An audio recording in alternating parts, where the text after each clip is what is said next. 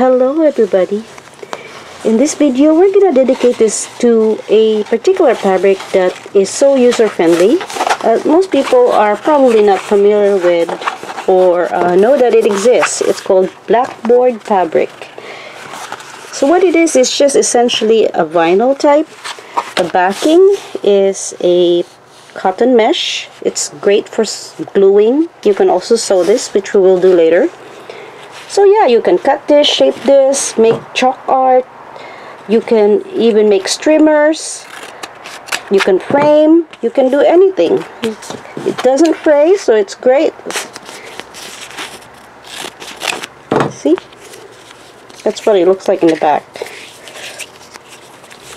Yeah, so what we're gonna do is we're gonna start priming this. Let's say you got this fresh from the store. There's instruction on how to prime this. I'll show it to you. So to prime this, you need to rub the side of a common chalk over the entire surface from top to bottom and side to side. And then use a soft cloth, wipe it off, and repeat the process. That makes the fabric ready. Alright, let's do that.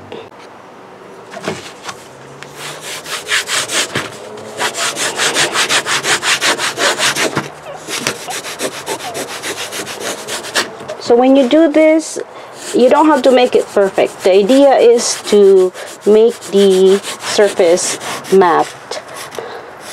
If you don't prime this, the fabric, it would look a little bit slinky.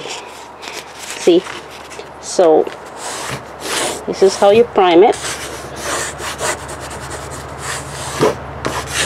And that should be, and we will use a sponge or a dry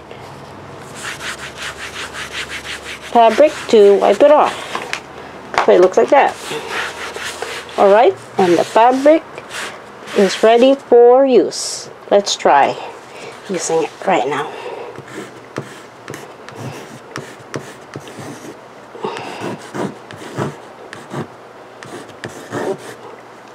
We got it. That's the one. Alright, what we're gonna do, what about if we want to start over? Let's do that. So what we're going to do, we're going to get a wet fabric, and I'm going to show it to you. To clean your fabric, what you're going to do, you're going to need a wet towel like this, and we're going to wipe it off like this. And you wait for it to dry, and you start the process all over again on how to prime it by wiping the whole fabric surface with chalk. That's it. Let's say you have a chalk pen. So what's gonna happen now? If you're using chalk pens, you don't need to prime it. And to clean it off, you need wet towel. So let's do this. And just write something on it like you normally would.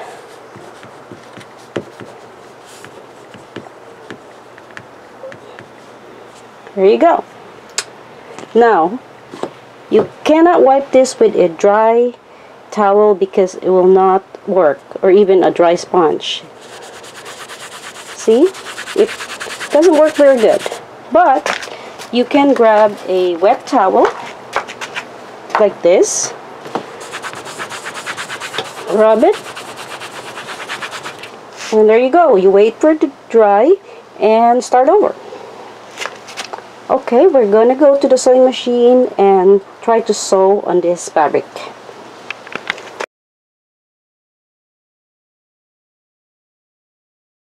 I'm going to show you how to sew this on a single layer.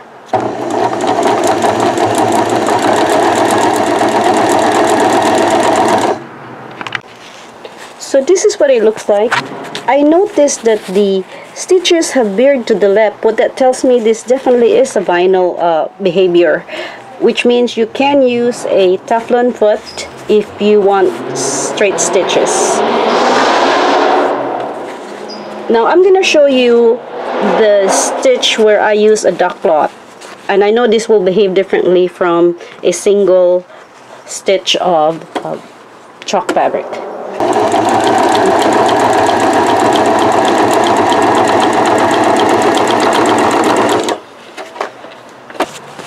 So this is the stitch, and then you can write whatever you want here. Okay, I'm gonna try to sew this on a Brother computer machines. Let's see how it will behave. So what I'm doing right now, I'm testing the single layer stitch on a Brother computerized sewing machine, and it seems to be doing well. All right.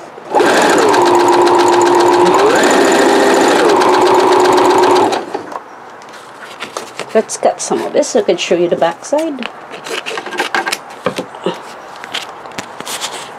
That's the back side. Okay, so we're gonna do 2 layers, see what happens, and pay attention to the sound.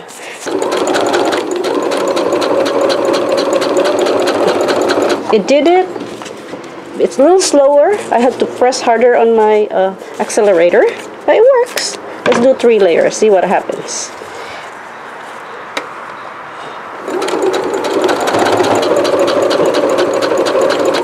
Okay, it works too. You know what that tells me? Because this Brother sewing machine is my weakest sewing machine as far as power. What that tells me, that if you have one of those drop-in, you have one of those mechanical rotary machines, or even more, a vintage machine or something like this, which is a commercial grade, no problem. Even my weakest link sewing machine can handle. So let's get this out of the sewing machine. I'll show you the stitches, and I actually like it. So here you go, stitches on your Blackboard fabric. Okay, I hope you learned something from this video, and thank you for watching.